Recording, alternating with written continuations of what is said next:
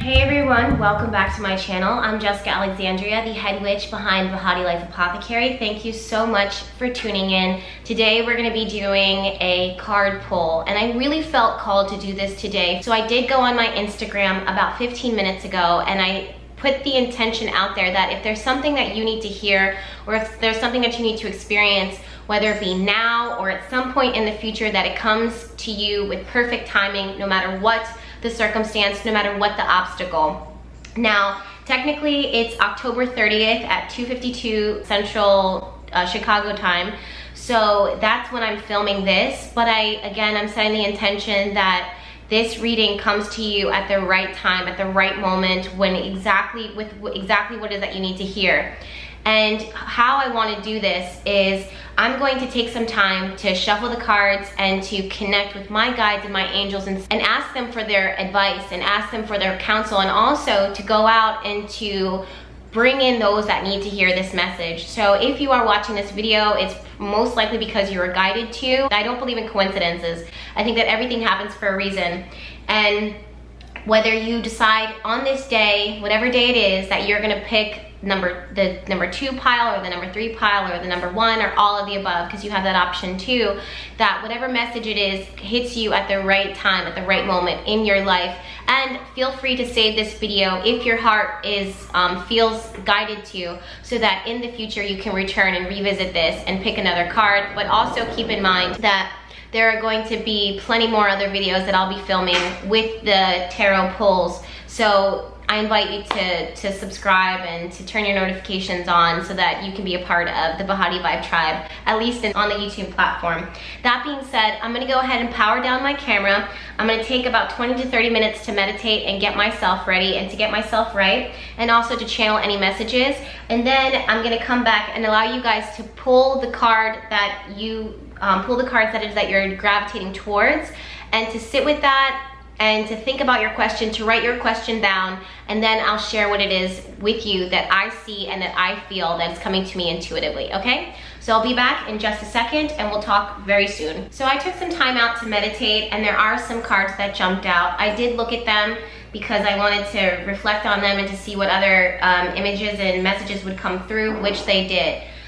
I also wanted to do a guided meditation, but for those of you guys who have been with me for a while, you know that currently I'm living in New Orleans, and during this time it just happens to be really loud out on the street. I'm in the French Quarter, so businesses are unpacking things and it's just kind of loud today, so we can't do a guided meditation, but hopefully in the future we'll be able to. But what I am going to do is I'm going to show you guys the cards that it is that I pulled. And during that time, what I want is for you to sit with your legs uncrossed and to take a few deep breaths and to pause the video right as the cards show up. And before you make a reaction, I want you to sit and connect with yourself and to ask your guides, the higher powers and your angels, to guide you, to help you to pick the cards that you need to hear at this moment in your life. And that whatever message it is, that it brings some type of awareness to your current situation, your current circumstance. So I don't want to go too deep into that, but I will take a moment now so you can see the cards, and then we'll go ahead and dive in. There are 3 card groups that you can choose from, 1, 2, and 3. There's a reason why I'm doing that number, but I'm not going to speak it today. So keep in mind that there's a reason for that, there's intention behind that. And there's no such thing as mistake. If you feel like you were drawn to pick more than 1 or all 3, then feel free to listen to all of those messages. At the end of the day, there are no rules to it. The only real rule is to just stay open and to follow your intuition above all, and you can make no mistake, okay? So I'm gonna go ahead and take a picture of this so you can go ahead and see it, and then we'll dive in.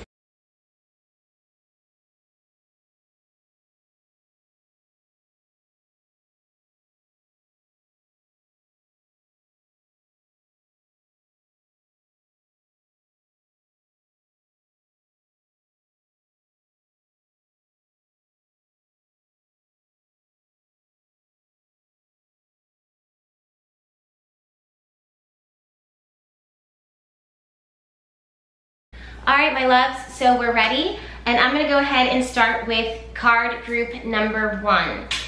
Now, the cards that are pulled for that are the Lovers, let's see if I can get it to focus, the Two of Pentacles and the Ace of Swords.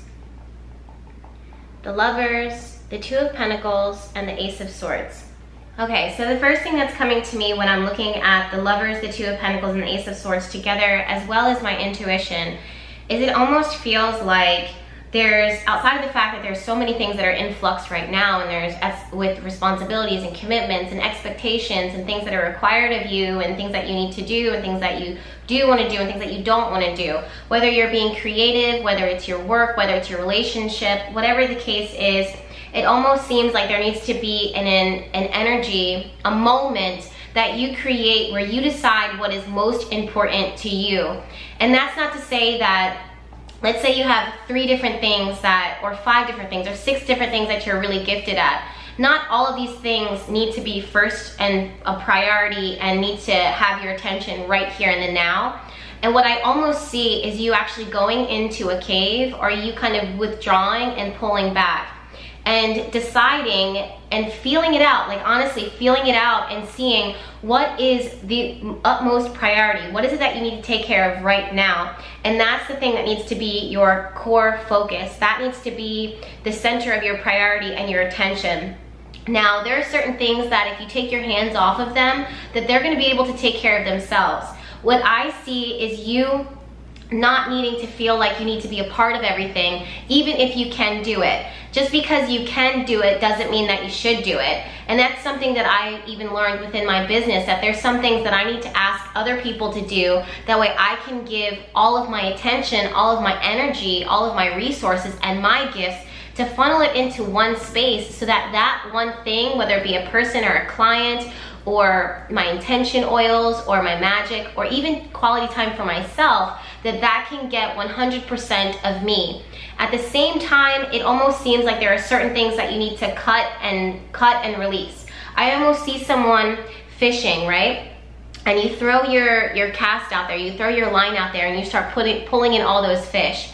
And there could be good fish in the batch, there could be bad fish in the batch, meaning like things that you can eat, things that are toxic, things that are sick and ill.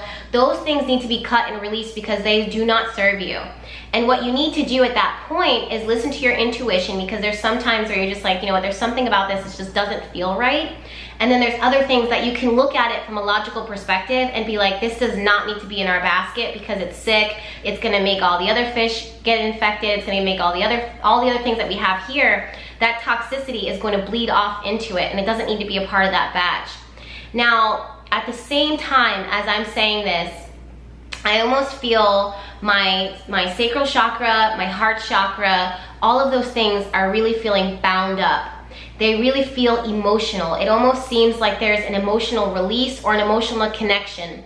And as I'm saying this, I am wanting to tell you that I can understand that it's not easy for you to let go of certain things, or for you to say to someone or say something that you are not a priority, or you don't get a place in my life anymore, or for you to let go of it, for you even to tell yourself that. Because a lot of it is you intuitively listening to your intuition, but then once you hear that message, you then have to do something with it. You then become responsible. So that feeling that comes with it, of that dread, of that remorse, of that sadness, that is very real, because something is being released and it's transforming and it's transformative. But there's heartache and disappointment and frustration and fear that can come with that, or insecurity or doubt, or whatever it is, fill in the blank.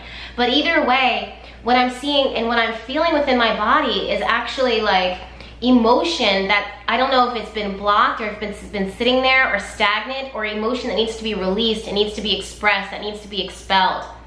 And during this process, you know, it's so easy for us to say, you know, make a choice, make a decision. But really, it's hard, and it can be emotionally draining, it can be emotionally triggering.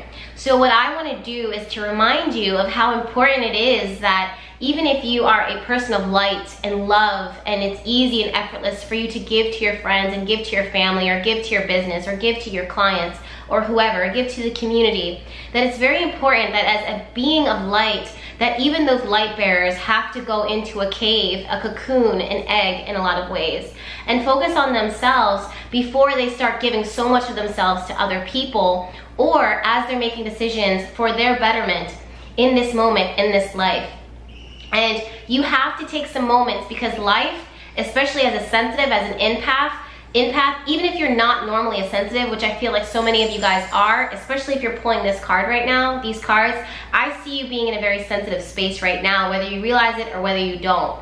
And what I'm seeing is there's a need to kind of pull back, to give you a moment to really think about and prioritize what is important to you, what you need, and what you have to do, and what is important to you, and what you have to take your hands off of.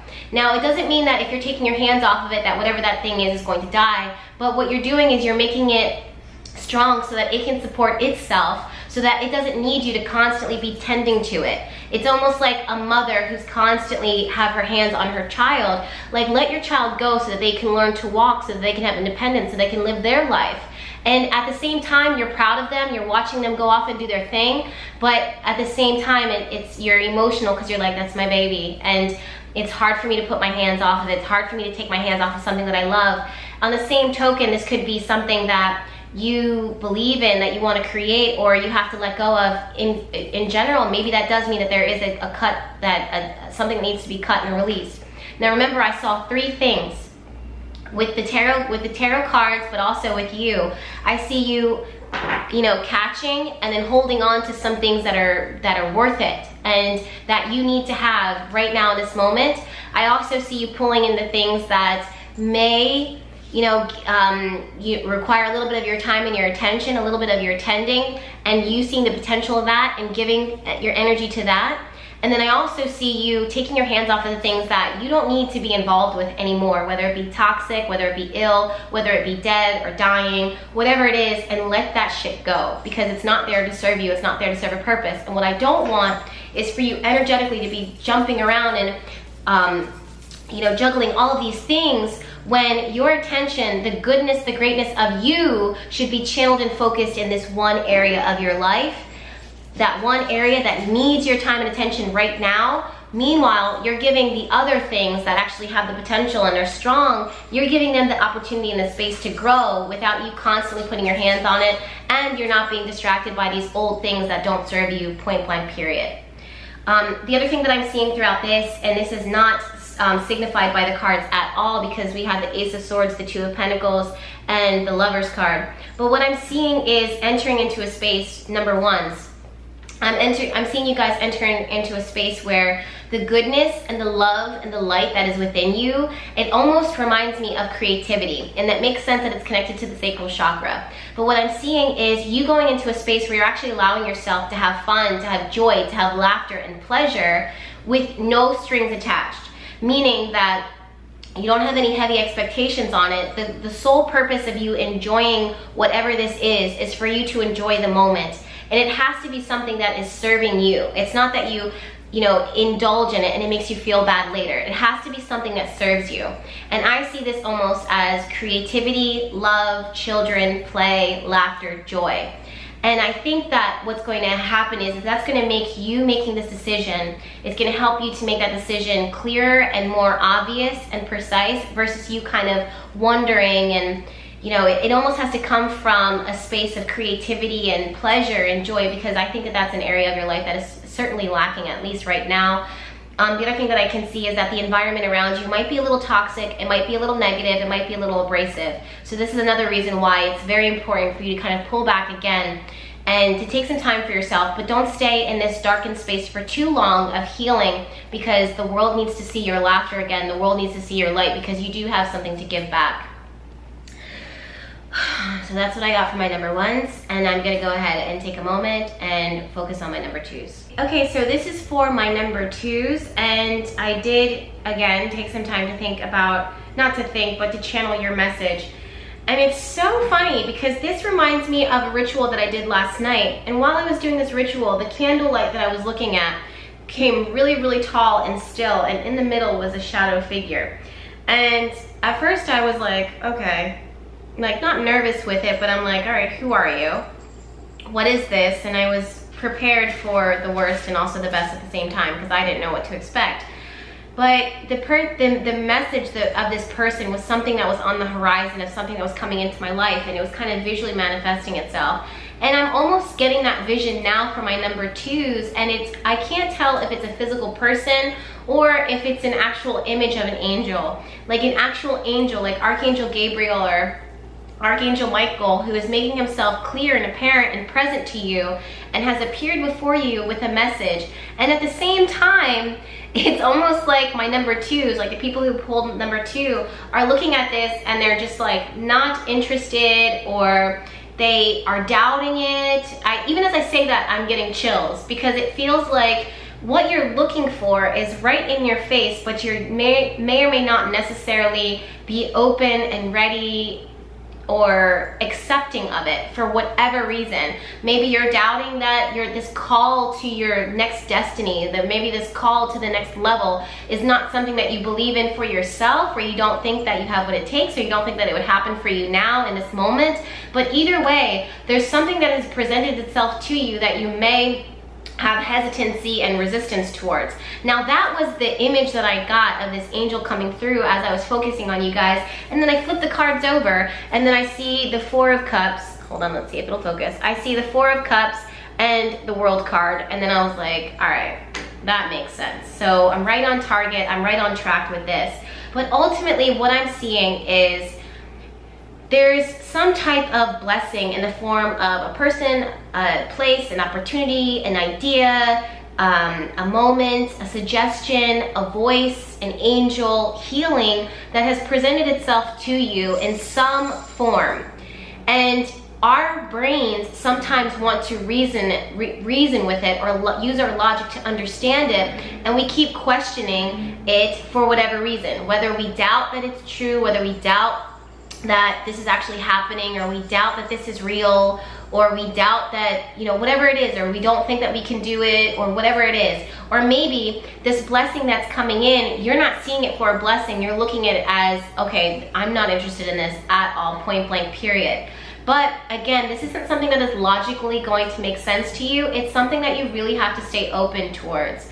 And that's one thing that I'm looking at too with the World card. It's this energy of we're completing the cycle. There's something that the path that you have taken up until this point has brought you to this moment. And now that you're at this point in your life, there is something here, a little golden treasure, that you have to look at it for what it is, and it may not make sense to you. But at the same time, really take a breath and say yes to this blessing, say yes to this person, and try it out without putting too much heaviness and expectation in on it, because again, this is the sky's the limit. We don't know where this is going to take us. We don't know what this is going to do for you. We don't know what's going to grow from this.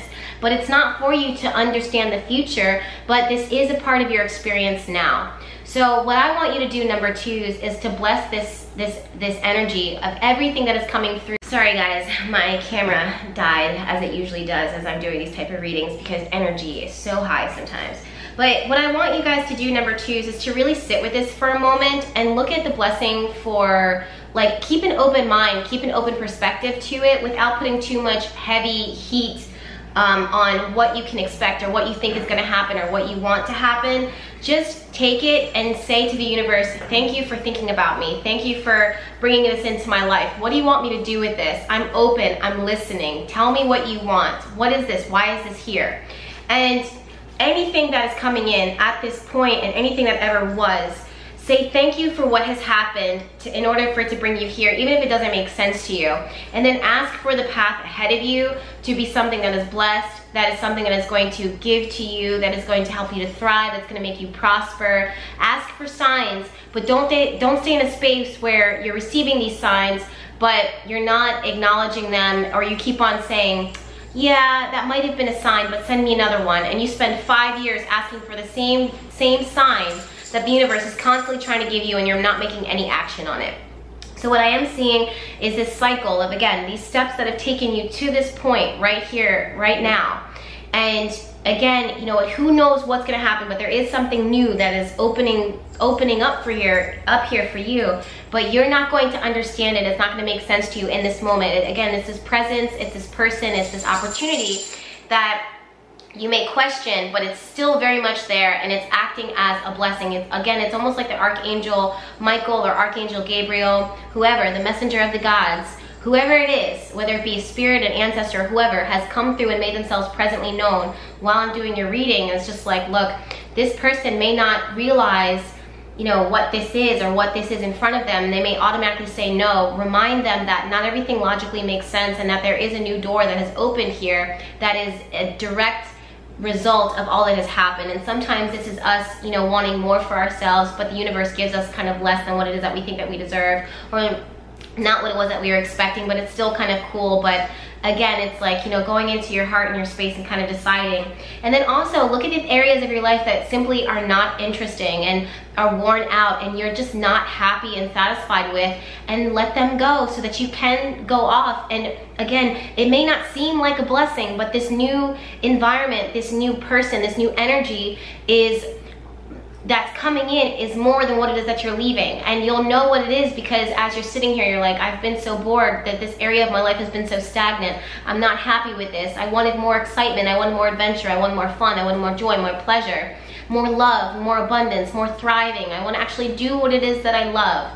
So if you have this area of your life that's stagnant and still and not moving, then again, this is you kind of closing that cycle and thanking the universe for bringing you up to this point. But now we want to take this to the next level, and anything that's not serving us, set the intention. Like, the power is literally in your hands, where you need to bless your own space. You need to bless your own life and speak a blessing over it. Speak life into it so that it can grow and be prosperous and grow into the next level.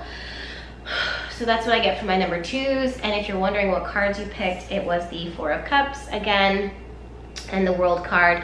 I'm gonna go ahead and take another moment to meditate and move on to the next group, because we have a lot of cards and a lot of energy going. I don't know if you feel it, but I do. Okay, my loves, so this is the last and final of the card group, and this is number 3. And this is crazy to me, because as I'm looking at these cards, the biggest thing that I feel is excitement, and it's like, ooh.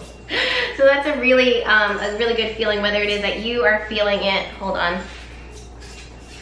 Whether you're feeling it right now or not, this is kind of, all right, Mr. Man, you're excited too. Whether you feel it or not, or whether you acknowledge it or not, there is a building excitement and this new something that is really ready to crack open in your life.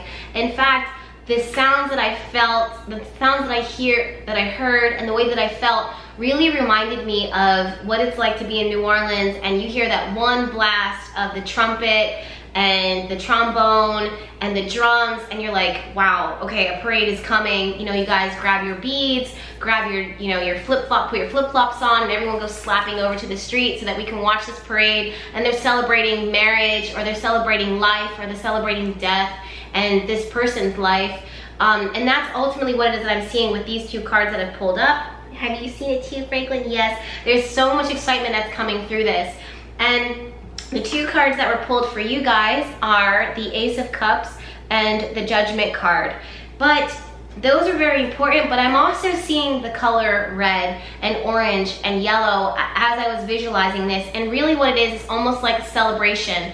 I'm seeing lots of energy, lots of excitement, lots of budding, like brewing creativity, expression. It's very loud, it's very outrageous. It almost reminds me of Leo and Sagittarius energy, which is very like in your face, bold, flashing lights, and it's there to build the excitement. It's there to build joy and pleasure.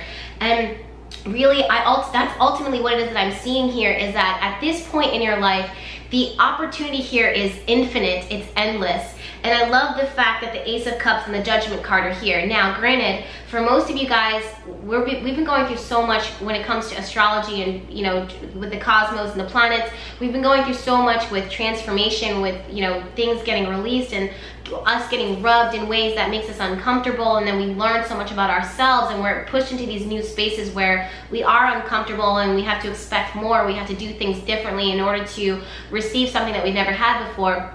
So I understand that there's some parts of this that may make you feel uncomfortable, or some parts of you that are like maybe exhausted. But sometimes when you hear that celebration, it's almost like the universe saying, look, we know that you've been through it, but we want you to take a moment to get out and express yourself. And that's the thing about the Judgment card. It's almost like the intention all of the energy of what has happened before this moment now is all coming together. It all culminates. And if you have done the most, if you have been good, if you have been a beacon of light, if you have been setting intention, if you've been trying, what I see is this celebration and this joy. This is something is being born into your life. Something is being creative. This is new love. This is new birth, new beginnings, new children, having babies, falling in love, getting creatively inspired. And it all comes from a space of creation. It's interesting to me that I am seeing the energy of babies and something being born, and I'm seeing all of this red because something has to, it reminds me of, you know, when a woman does go through the labor pains and she's, you know, her water breaks and there's blood and, you know, outside of like, well, you guys know the deal. I don't want to go, you know, too X-rated because my video is going to get flagged. But there's so much blood that is lost. And think about every year a woman loses her blood. I'm sorry, every month a woman loses her blood with her cycle because her body is designed to give birth. And that's a part of that sacrifice, that pain that we feel every month is a part of this cycle because our bodies can give birth. And that's ultimately what it is that I'm seeing with this red. It's like a sacrifice that is being made in order to create, and that creation brings joy and brings pleasure. So if you are not seeing this in your life, ultimately what I'm going to ask you to do is to sit back and to set intention for the joy, the pleasure, the abundance of what needs to come into your life now because of the sacrifices that you have made. Even if you didn't ask for those sacrifices, even if you didn't ask for that pain and that suffering, the reality is that it did happen. It did happen. And there was blood that was lost. There were tears that were shed. You know what I mean? So now that you have done all that, now that all of that has happened, let's go ahead and invite into your life play, joy, pleasure, creation, creativity, and something being born.